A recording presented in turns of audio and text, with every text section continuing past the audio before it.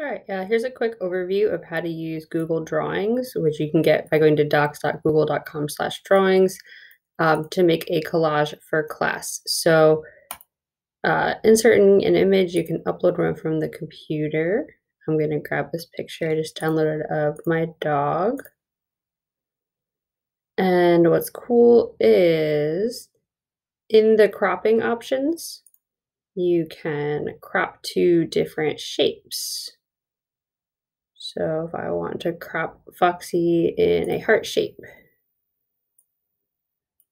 I can do that. I can apply a border for an effect. Other ways of adding an image, you can search directly from in Google Drawings. So if you're looking for, I don't know. I don't think I spelled that right, but Google knows what I need.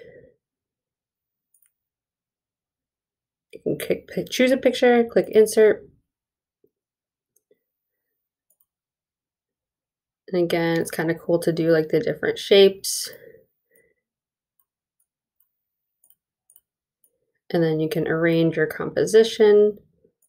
So it would be good to start this with a sketched out rough plan of how you want to arrange things.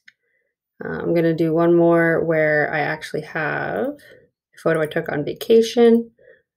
And I'm just going to, hey, go away. Copy paste it.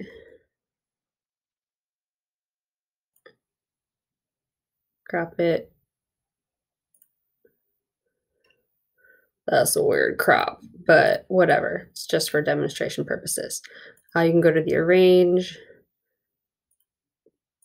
change what order they're in, and then there's also format options, which let you, the coolest ones are like the colors, so you can like recolor things.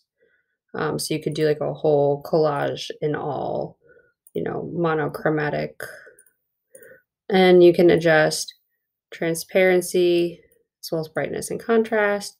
You can give things like a drop shadow. So you can also create cool effects like,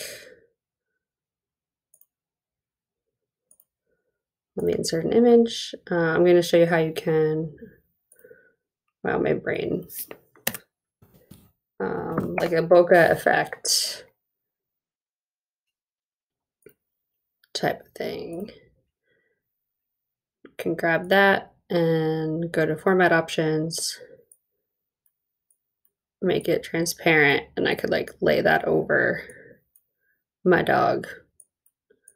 Could even crop it to the same shape and lay it over. So have fun. I did add a few examples in the Canvas assignment all the way at the bottom. These are what, 1, 2, 3, 4, 5 examples of another teacher's assignment to create a mostly monochromatic collage about a celebrity or pet.